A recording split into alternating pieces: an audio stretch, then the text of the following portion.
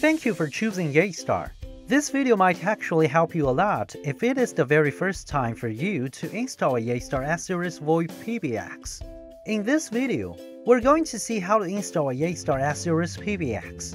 We will take a standard S300 as an example in the video. Usually, when we have a brand new factory equipment, the first thing we're supposed to do is to check the package contents. Make sure we received all items. If there's any problem, just contact the equipment provider. Open the carton. We should find an S300, an Ethernet cable, a power cord, 2 rack-mounted kits and screws, rubber feet, 1 grounding stud and nut, a bracket, and HDD fixing screws. The disc locking bracket is only available on S300. S-Series PBX is modular designed. The system capacity is scalable. In other words, we can install different modules on the PBX to expand features. One S2 module provides 2 FXS ports. One O2 module provides 2 FXO ports. On a 2G, 3G, or 4G LTE module, we can install a SIM card as a trunk. One SO module offers an FXO port and an FXS port. One B2 module offers 2 BRI interfaces. All these modules can be inserted on the EX08 expansion board. There are 4 slots on which we can install modules. Each slot is connected to 2 RJ11 ports on the front panel. As for the EX30 expansion board, it can provide an E1, T1, or G1 interface. D30, if we have installed one on the PBX, we can expand 100 more users and 30 more concurrent calls. Yet mind that the expansion board and D30 can only be installed on the S100 and S300, unavailable on other models. If we bought some modules, please open the package and check if the module pins are bent or broken, and the number of all modules. We will also have an antenna if we buy a 4G LTE module. If we purchase one piece of D30, we will also receive accessories of screws and a screwdriver. Having been checking the PBX and all accessories, we can start installation of the expansion board and modules. Make sure that we've cut off the power during the whole installation process. Otherwise, there may be a risk of electric shock. Please be cautious about that. On the front panel of S300, there are 3 empty boards. We can take them off and insert 3 expansion boards, while we can only insert 2 expansion boards at most on S100. Turn to the back panel. There are some ports and LED indicators.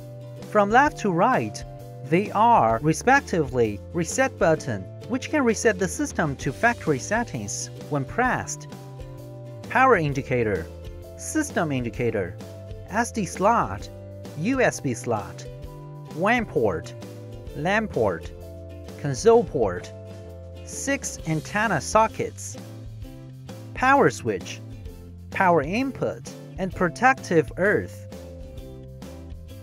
Then, remove the upper cover. Loosen the screws on the enclosure.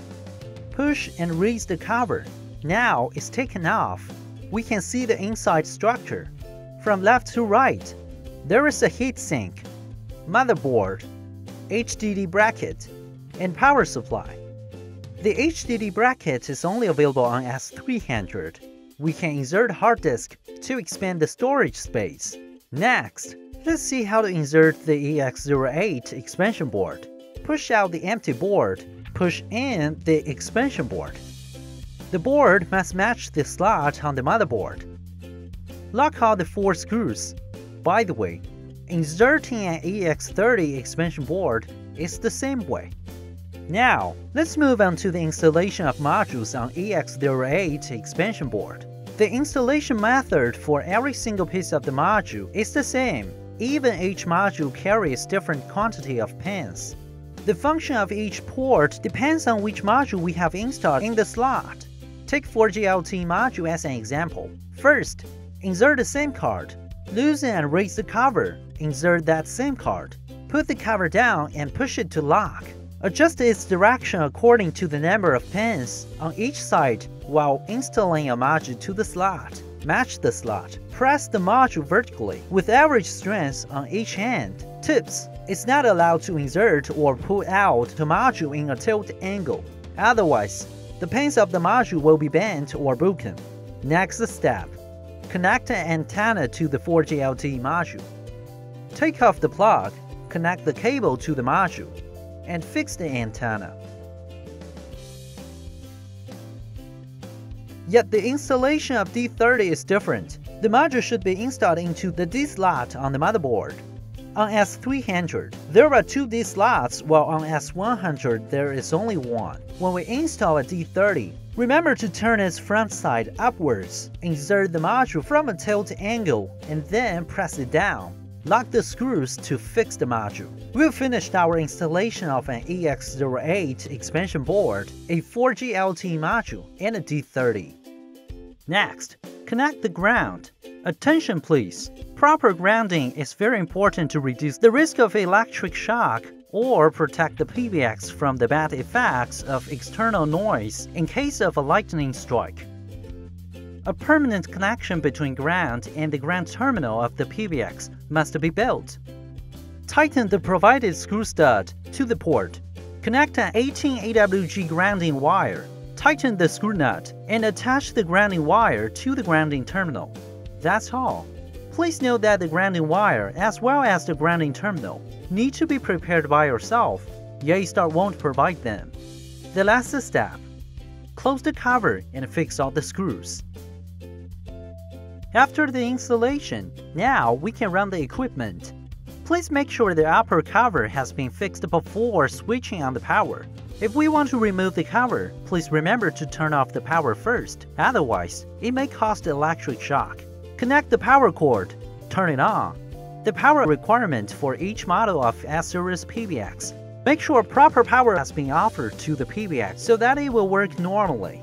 Back to the PBX. We can check the status of the LED indicators on the back panel to see whether the equipment is running normally.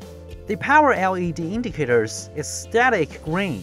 If the light is off, it means the equipment isn't running at all. The system LED indicator is blinking in green.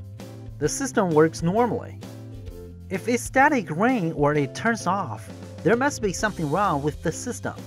The LED indicators of WAN port and the LAN port are usually off.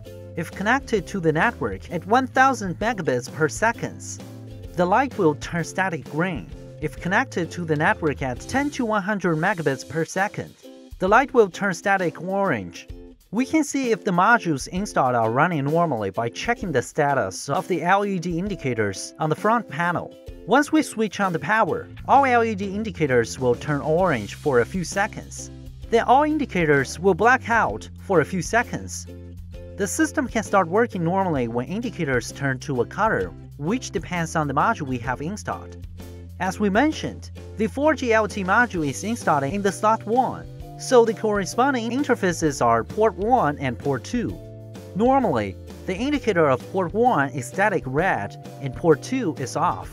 If port 1 blinks slowly in red, it is saying there is no SIM card inserted in this module. If we have installed S2 module, the 2 indicators are green. If it's O2 module, the indicators are blinking slowly in red. When connected to a PSTN landline, the light will turn static red. If it is SO module, port 7 is FXS port, while port 8 is FXO port. So port 7 is static green while port 8 is blinking slowly in red. If it is B2 module, the indicators are blinking slowly in orange.